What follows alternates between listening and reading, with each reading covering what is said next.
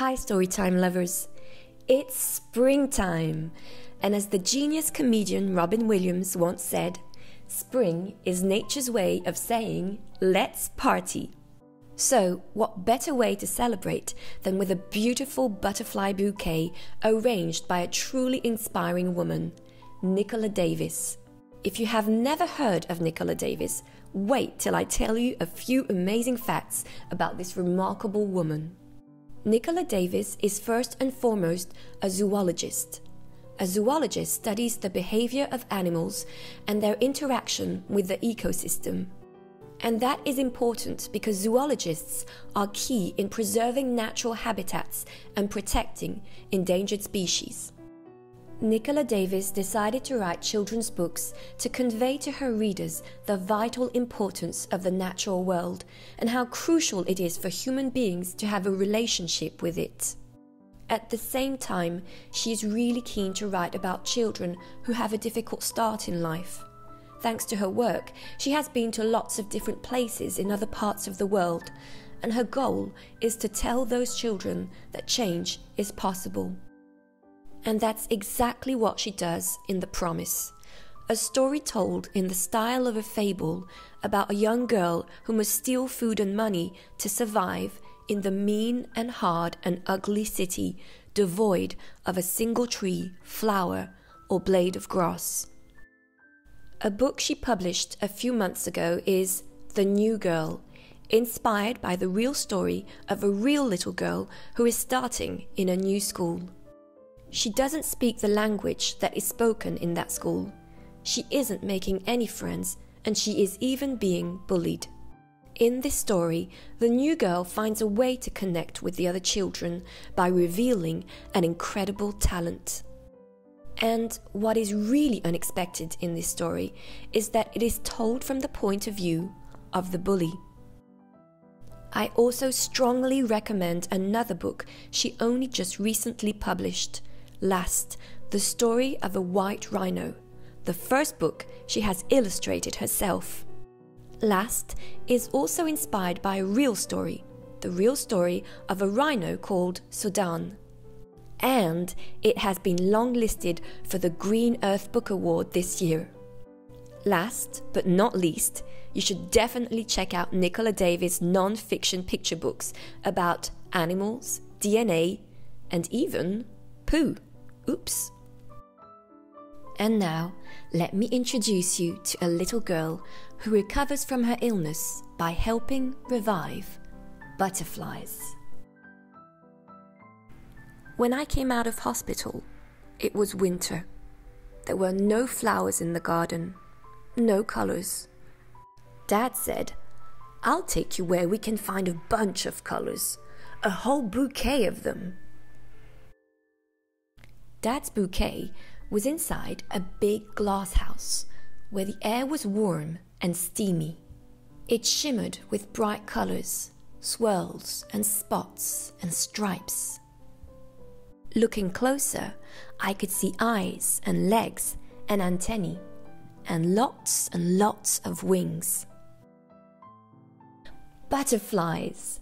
They dipped and danced in all directions, so you couldn't tell where they'd go next. "It makes them difficult to catch," said Dad. "There are lots of things that like to eat a butterfly." When they landed, they were hard to see. Their folded wings looked just like leaves or bark. But some had spots that looked like eyes and made me jump. "I bet that would scare a hungry bird away," Dad laughed. Some butterflies stood out even when their wings were folded. "Wouldn't those get eaten up?" I asked. "They've got a different trick," Dad said. "They're poisonous, and their bright colour is a warning that means, 'Don't eat me.'" Butterflies were everywhere. They fluttered around the flowers and feeders, unrolling their long tongues like straws to suck up sweet nectar. One landed on my hand and walked about. It tickled. Its feet are tasting you Dad said, to see if you're good to eat or if you're the sort of leaf where it could lay its eggs. Of course, I tasted wrong, so it flew off. We searched for eggs. They were really hard to find. Some were all alone, and some in little clusters. Each kind of butterfly had laid its eggs on a different sort of plant. So when the tiny caterpillars hatch, they have their favorite food to eat. We found some caterpillars too. We watched for ages, but all they did was eat. Eating is their job, said Dad. Eating and growing. Some of them were massive. One really big one was wrapping itself up in fine white threads to make a little silken sack. It's making a chrysalis, said Dad, so it can change into a butterfly. I didn't see how something like a caterpillar could grow wings and fly. But Dad explained that inside the chrysalis, the caterpillar's body breaks into tiny pieces and then reforms, like a Lego house broken into all its bricks and rebuilt to make a palace. A butterfly began to crawl out of its chrysalis. It looked all wet and crumpled, but slowly its wings stretched out. They began to shimmer, and we watched it fly away. Outside, the sky was grey and dull, and I felt ill again. It's weeks to go till spring, I grumbled. But Dad just smiled and said, that gives us lots of time to get our garden ready.